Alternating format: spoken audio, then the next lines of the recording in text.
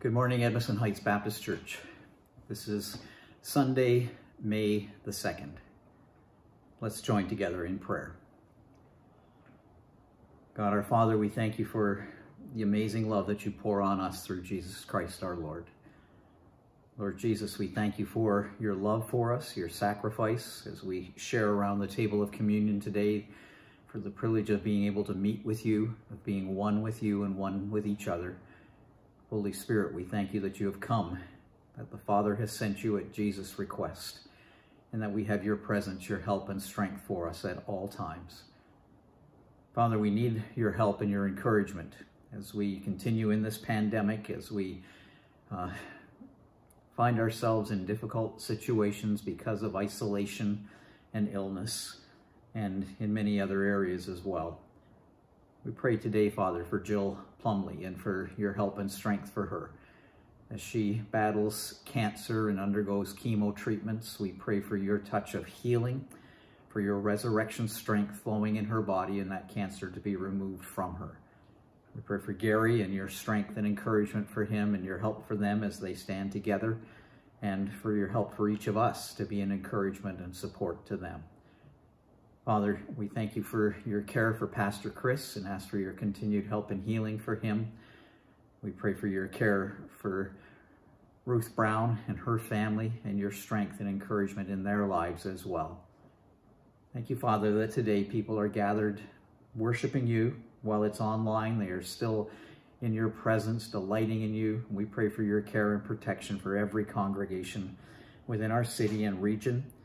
We pray for your blessing, too, on the many ministries that you've brought to Peterborough that make such a difference in the lives of people.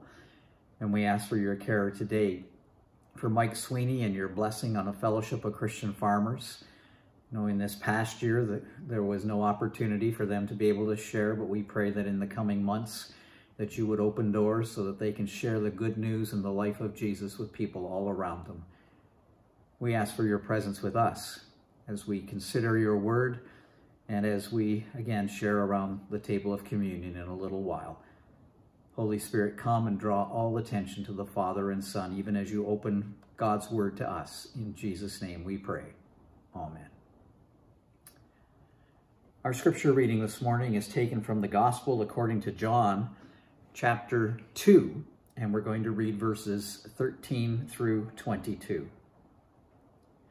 When it was almost time for the Jewish Passover, Jesus went up to Jerusalem.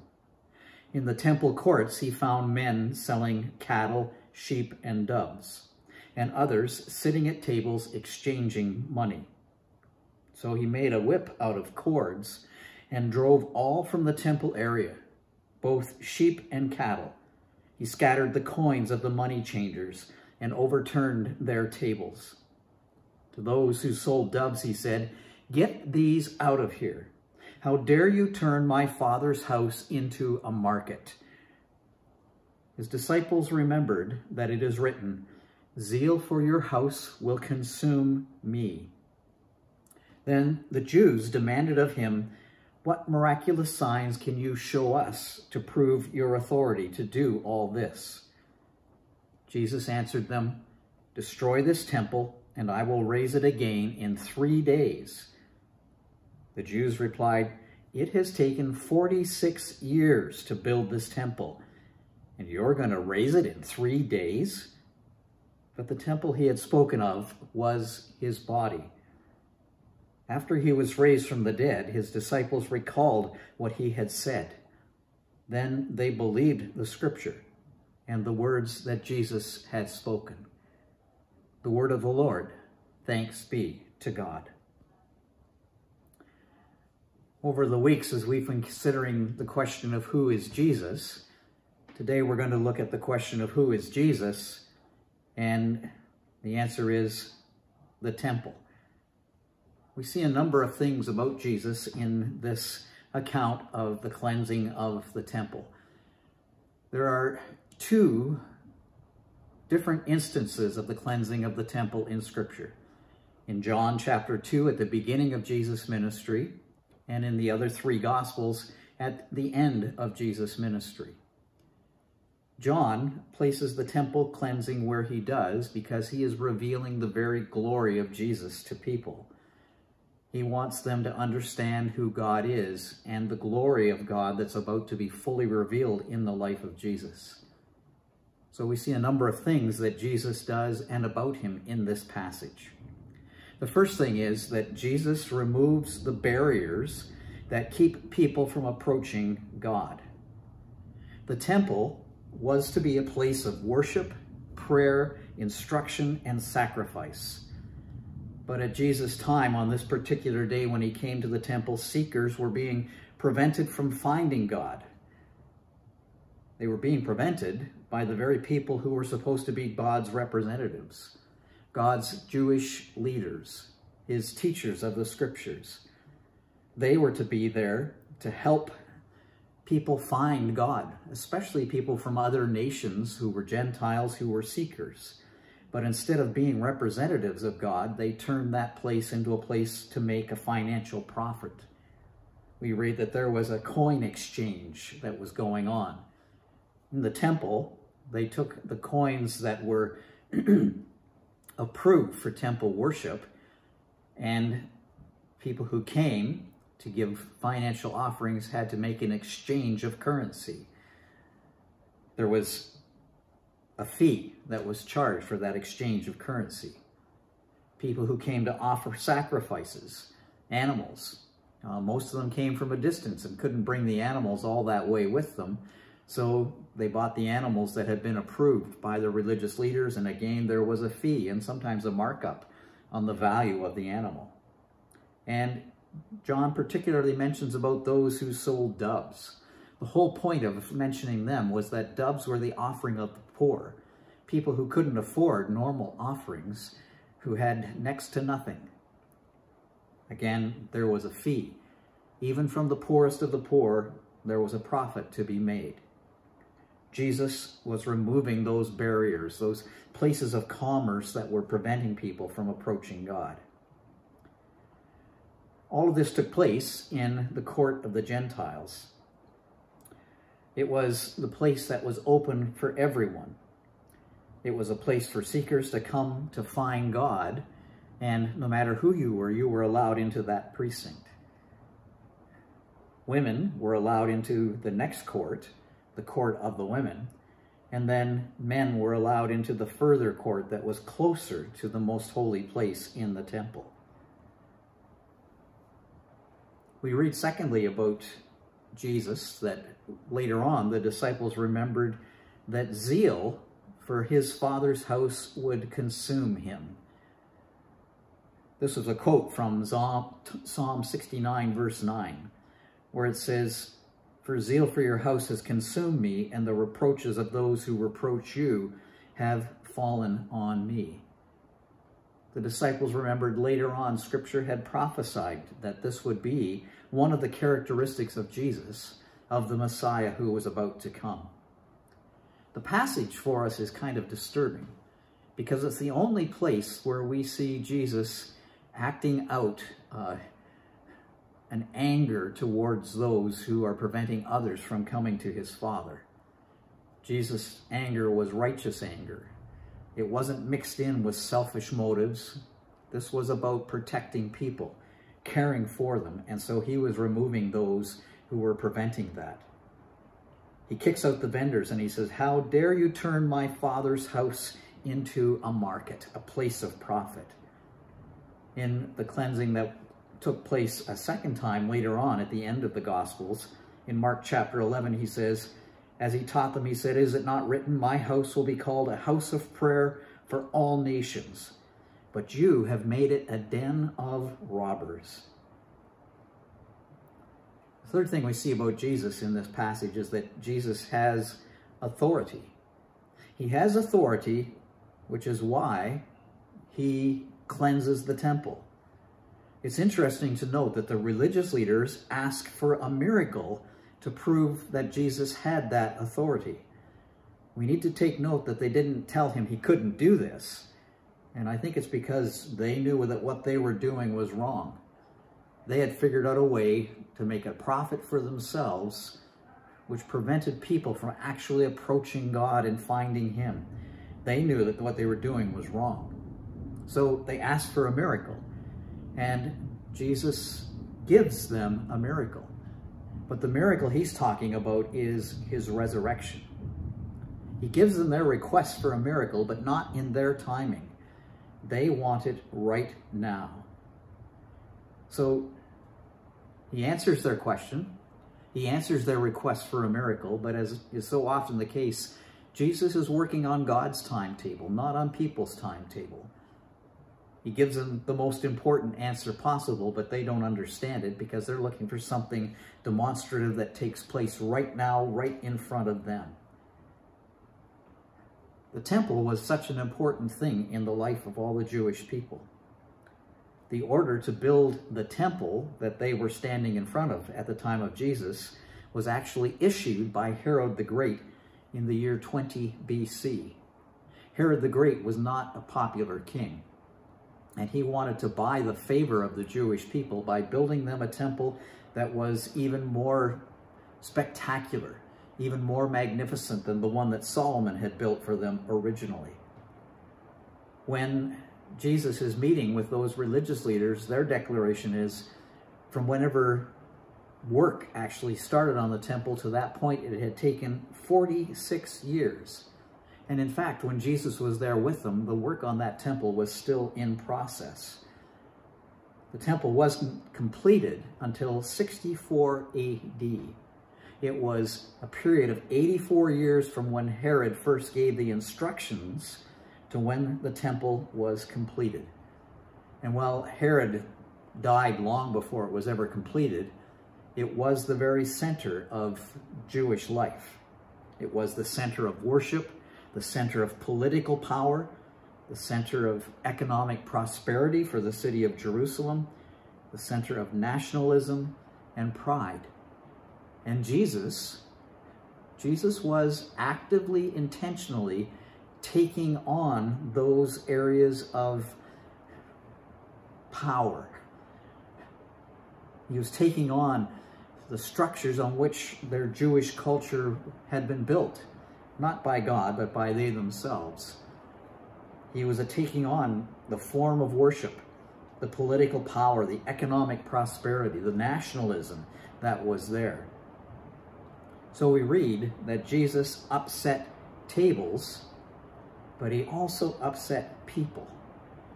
He did it then, and I have a feeling that if Jesus was amongst us now, if he came to our worship services on a Sunday, if he looked at the way we are influenced by our culture and allow our culture to participate and to direct everything we do, the structures that we use for life, I think he would have some things to point out to us that we need to correct. He would upset us now, just like he upset them then. Jesus had authority. We need to ask the question, and as our fourth point, what is it that makes the temple, well, the temple? Why is it the temple? The answer is, it's the temple because of the presence of God. It was a physical place where people could come. It was a meeting of heaven and earth, an intermediary place where God allowed his presence to reside and allowed people to come and meet with him. There was, as you know, the temple veil that separated the holiness of God from a sinful people. And it was where that borderland where holiness and sinfulness could meet. The thing that made the temple was not the building, it was the very presence of Jesus himself. And now Jesus makes it clear that he, in fact, is the temple. So when Jesus answers the religious leaders their question about what miracle will you show us to show us you have the authority to do this, his answer is, destroy this temple and I will raise it again in 3 days. They don't believe him at all. 46 years to get to where they were and still much more to be done. And Jesus says he can raise it in 3 days. But John explains to us, Jesus wasn't talking about that building. He was talking about his body. which is the temple of the Holy Spirit. Jesus' body was the temple of the Holy Spirit because, well, he was himself a human being and God at the same time. The Holy Spirit had come on him and filled him. And he was the presence of the holy God that was to be in the Holy of Holies.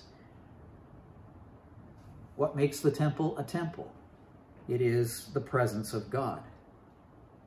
And by God's grace, since Jesus' death and resurrection and ascension to the Father and the sending of the Holy Spirit, the day of Pentecost, and from then on, the Holy Spirit has been living in each one of us. In a few weeks' time, we'll be observing Pentecost together, celebrating that day of the coming of the Spirit, but celebrating it because it wasn't something that just happened in the past. It's something that continues to this very moment. So we read in Corinthians, 1 Corinthians chapter 3:16, "Don't you know that you yourselves are God's temple and that God's Spirit dwells in you?" Paul says again later in that letter in chapter 6, verse 19, "Do you not know that your bodies are temples of the Holy Spirit who is in you, whom you have received from God? You are not your own. You were bought with a price. Therefore, honor God with your bodies." What makes the temple the temple? The answer is the presence of God. And Jesus was telling those people, if you tear down this building, my body, it will be raised again in 3 days. The place of worship, the place of meeting with God, where a sinful world can come to a holy God and sin can be dealt with. He was and is the temple of the Holy Spirit. But now he's given his Spirit to us, and we are the temple of the Holy Spirit. Individually, yes, but even more significantly, collectively. Edmondson Heights Baptist Church, each one of us who love Jesus and are filled with his Spirit, we are the temple of the Holy Spirit.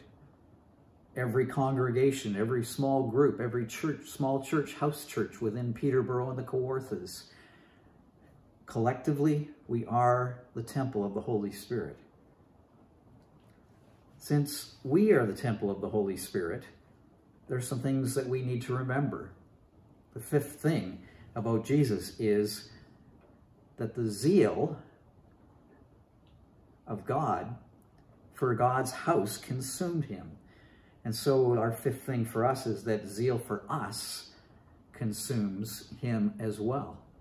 Just as Jesus was concerned about those who were coming to God to be able to worship, to pray, to sacrifice, to learn, to meet God in person and have living relationship with him, Jesus was consumed with the fact that he wanted people to come to God and be set free. That's the whole reason he came. That's the reason for his full sacrifice. Any barriers that were there that would prevent people from meeting God, he was focused. Jesus wanted to remove those barriers.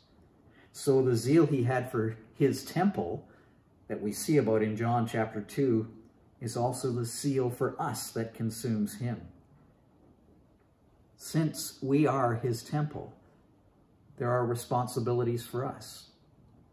We are to keep it clean. That is, we are to be people who are holy and live in intimacy with our God and walk with him moment by moment. And we are to see to it that since it is the presence of God that makes the temple, we are to see to it that we are filled continually with the Holy Spirit. Ephesians 5:18. Be filled continually with the Holy Spirit. These first 2 points, since we are his temple, keep it clean, and see to that it is filled with the Holy Spirit. These are really concepts that are described in a practice called spiritual breathing. I think in a few weeks we will spend a whole lot more time looking at this concept in depth. But it's important for us, spiritual breathing. We breathe in fresh air, we exhale air that is impure. Our bodies are designed to do that. Our walk with God is also designed to do that. when we're aware of things that separate us from God or from each other. Certainly when we sin, we confess it and repent of it. But even in terms of our attitudes, in terms of things that come to mind where there is a resentment or an envy, where there is a competition between us and people that isn't right, we confess these things. Father, I did that. Father, I know it is wrong. I turn from it and I ask for your forgiveness. That is exhaling. Get the things that poison, the things that separate out of our systems, and hand them to God and receive his forgiveness. But do much more than simply confess and receive his forgiveness. See to it that you are filled with the Holy Spirit. So inhale. Ask, Holy Spirit, I know you live in me, but I give you my heart and my life, my time, all I am and have. Fill me with your presence. Breathe your breath into me. Cause the flame of your presence to burn brightly and fully so that the glory of Jesus is seen. Exhale, confess. Inhale, ask the Holy Spirit to fill you and to renew you and strengthen you. Even though he lives in you all the time, this is a relationship. It's an ongoing thing, and there is renewing and strengthening in it. Spiritual breathing. Keep it clean. Confess. Breathe in. Receive the Holy Spirit and invite him to take direction in your life. I know it was a breakthrough for me in my own walk with God when I first came across this concept. Often we have, well, the experience, we do something wrong, and we know we did it, but we go on with our lives. If we have a regular daily practice of meeting with God, of prayer, of devotion in his presence, then we kind of wait until that time to stop and confess. But in the meantime, we've walked through a day where we're grumpy, where we're out of relationship with people, where there's a chain reaction. We take this false step, and every other step that takes place after it seems to be affected by it. But we don't need to let that chain reaction take place. We can actually stop right on the spot and say, God, I just had that thought, or I just said that unkind word.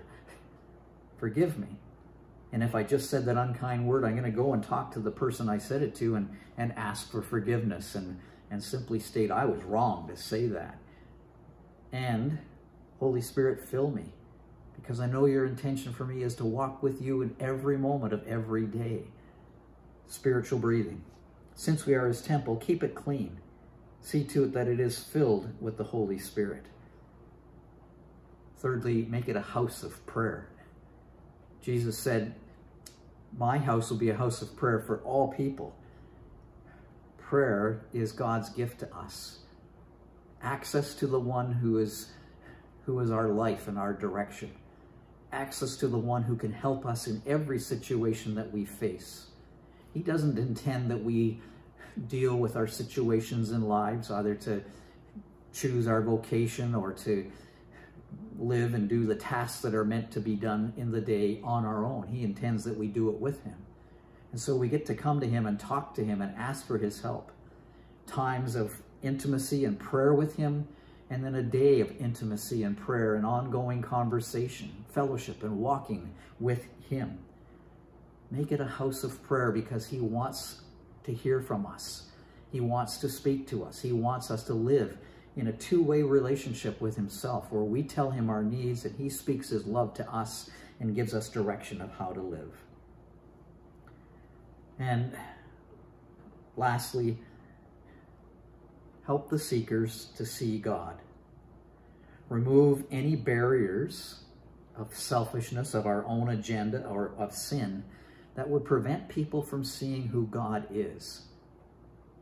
On that day, in John chapter 2, when Jesus came to the temple, he saw people who were coming to seek God. And the people who were God's representatives were preventing them from seeing God while they were busy making a profit. It's the same for us today. People get to see God through us. They get to see God by the kind of lives we live, by our words, by our explanation of our love for God.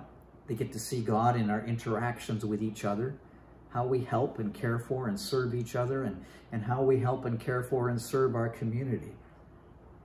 We are the gospel to people all around us, and they need to be able to find God when God's Holy Spirit stirs in them to wonder about who God is, to wonder where there's life.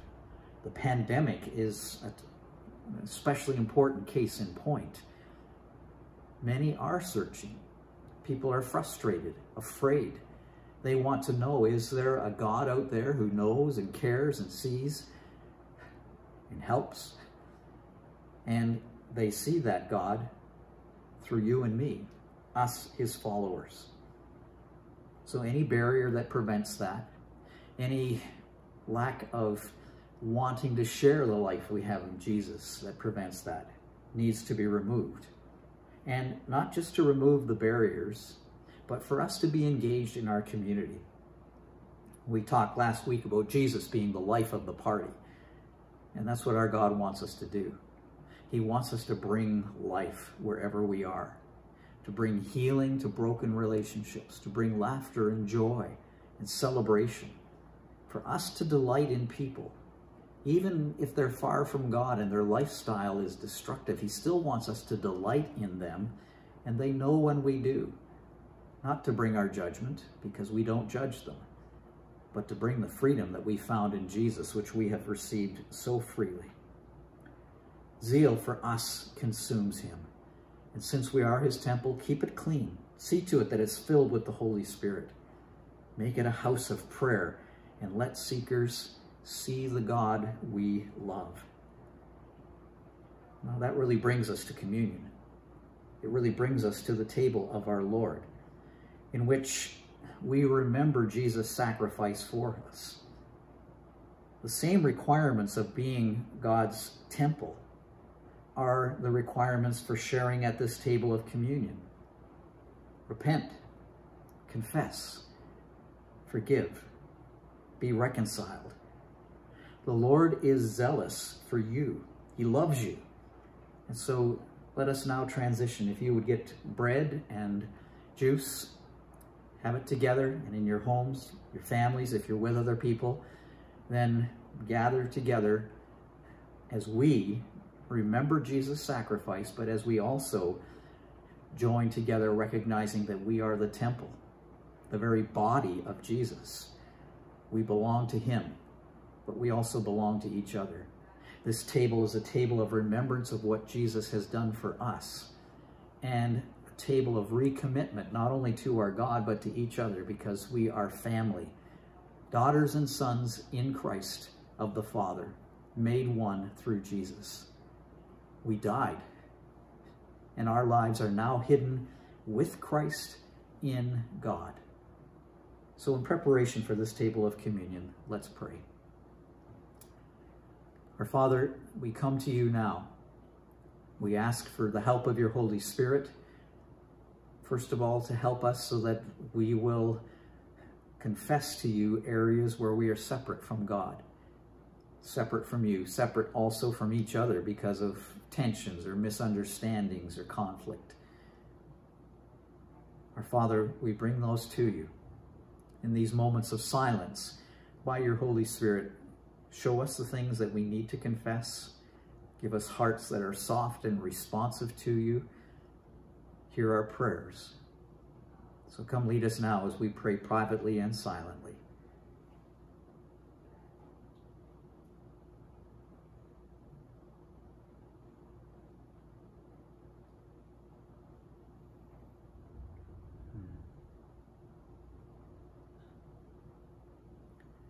Our Father, thank you that you've heard our prayers. Thank you that you are faithful and just to forgive us our sins and to cleanse us from all unrighteousness. Just as Jesus told his disciples that those who have had a bath only need to have their feet washed. So we've received the bath through our life in Jesus. Our sin is paid for in full. But we do need to have our feet washed for anything that we have in place that has separated us from you. And we thank you for that. For anything that has separated us from the people that we are proclaiming, we are one with them as we share around this table, and we thank you for that forgiveness as well. Help us even through this day as we go to people to make things right that we need to. Thank you for the sacrifice of Jesus, and thank you, Lord, that you have not ignored our sin, but you have paid for our sin in full. So we pray all glory to you, Father, Son, and Holy Spirit. Lord Jesus, we thank you now for your amazing grace and gift to us as we remember your sacrifice. It is in your name we pray, Lord Jesus. Amen.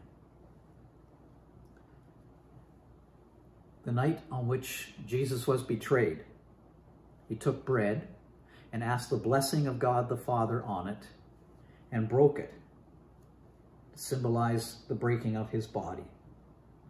He gave the bread to his disciples and he said, "Take, eat, do this in remembrance of me." Let's eat it together.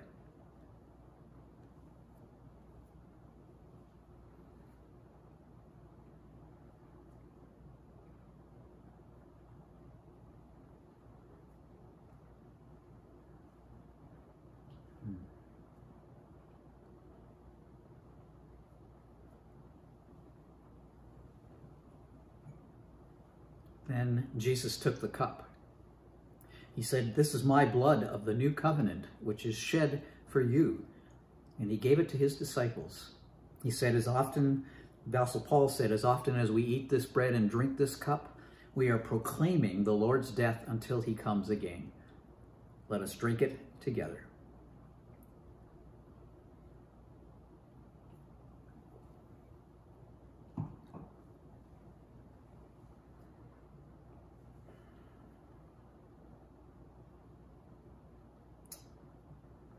Oh, our Lord Jesus, thank you for your love for us. Thank you that your love is so great. Thank you that only by your goodness and grace, the sacrifice of your life, do we have life. We know that we can never repay what you have done for us, but we can walk with you and love you and be like you. And we enter your forgiveness for us even as we extend forgiveness to others. Maybe they don't deserve it, just as we do not deserve it. But while we've been given the greatest gift, we extend the greatest gift to embrace your love for us and to welcome others into it. Thank you for your care. Thank you for this table of communion. Thank you for the body of Christ. In Jesus' name we pray. Amen. So thank you for joining today. Thank you that we are the body of Christ together and that we get to celebrate one another as well as our Lord Jesus Christ. So I leave you with this blessing. The grace of the Lord Jesus Christ and the love of God and the fellowship of the Holy Spirit be with us all now and forever. Amen.